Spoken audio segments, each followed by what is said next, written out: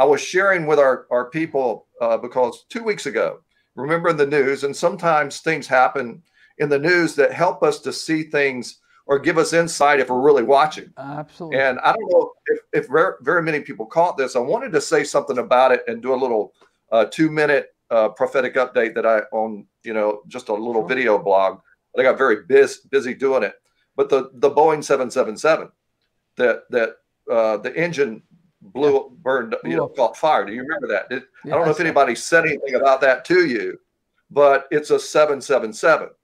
Now, seven we know is an important number. Jonathan Kahn brought out that when the stock market fell, it fell 777.6. He said that's a sign. Now, I was on Wall Street the day that Wow. happened. I was there in New York on Wall Street when it fell 777. I was walking down the street and saw these guys walking down the street coming out of the stock exchange with just these forlorn faces. And I went, something has happened. Yeah. And I when I got back to my room in New York, I had my dad there for a Father's Day gift. We went, I think it was in September when we went later. Mm-hmm. And I said, something has happened. Flipped on the television set and saw 777, I think 0.6 or something like that. And I said, that's God. Something has just happened with God. Well, this past 2 weeks ago, the Boeing 777, they started announcing, they said it exactly that way. I said, something just happened.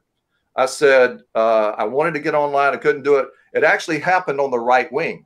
So it was the right wing, the engine on the right wing that they said was metal fatigue. And they had to land and they grounded all the Boeing 777s around the world. Now, 777 is very important. I mean, they're thinking the book of Revelation. There's 7 seals, 7 trumpets, 7 bowls. God does everything in 7 days.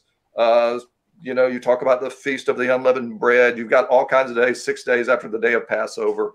All these sevens. I told our church, I said, be careful.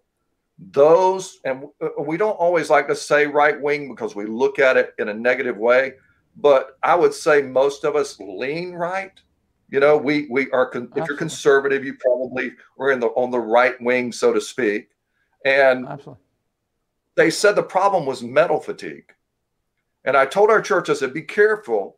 We are moving into a time where those who are on this side of the belief system are going to experience some fatigue.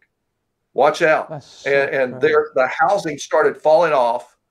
Fire started catching on the inside. They're really starting to get burned out. And I think if you watch people, I'm starting to see all of a sudden over the last couple of weeks, people just seem to be going, it's just like, and it's starting to wear on you. I said it's starting to wear on you. I said to my daughter Melody yesterday, I said, how long has Biden been in power? It feels like 5. It feels like 5 years. And she says, I think it was like 5 weeks. And I thought, oh my dear Lord. 5 weeks of years. So I looked at that and I warned them. But part of this, what we're seeing, I think one of the things that really bugs us, as believers is, the Bible talks about this spirit of lawlessness, and you're seeing it when you pass laws that even violate your own laws. When they violate not only God's laws, but your own laws. I mean, some of what's being passed right now, you talked about the freedom of speech at the beginning. That's in the HR 1 bill. There's parts of that set up people who will monitor speech in our nation, which I told, recently I told our church, don't be surprised. What book are they going to stop with? I mean, they're moving right along, let's say Christian books, and eventually, who knows? Maybe they feel like things in the Bible don't need to be taught any longer because they violate certain vital standards. I can promise you, you can write this down right now. I can promise you that the church is going to be accused of hate speech. And the Bible is the source of hate speech. And what they're going to do is, because of the hate speech, because the Bible takes clear stands on homosexuality and various things that now are offensive to talk about. I mean, for crying out loud, the scandal of the week has been the royal interview when Harry and Meghan, said, there's racism in the palace. I've got an adopted brother. My brother Neil is biracial. His father was an African doctor. His mother was a Scottish nurse. And when he married a beautiful Irish girl called Phyllis. And we used to talk about what color the babies would be, with not a hint, not even the slightest bit of racism in our minds. My brother is a black fella. He's married a white Irish girl. My father would talk about it. My mom, Neil would talk about it because it was so interesting and so exciting to see how beautiful. And their two sons, Neil and Christopher, are like models. They are stunningly handsome young men.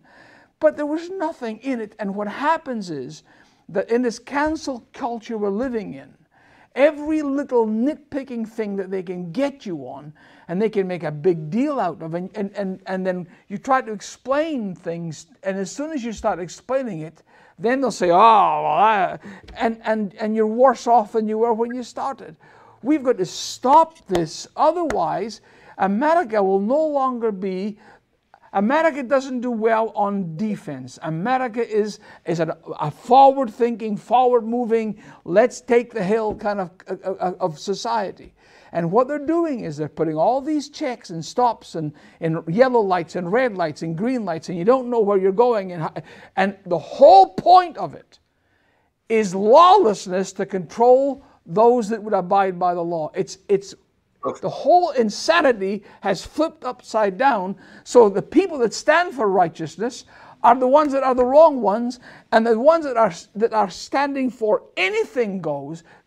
This morning I'm hearing you can't talk about mom and dad, and you can't talk about uncles and aunties because that's wrong too. They are trying to change a society by evil device, and you are so right about lawlessness.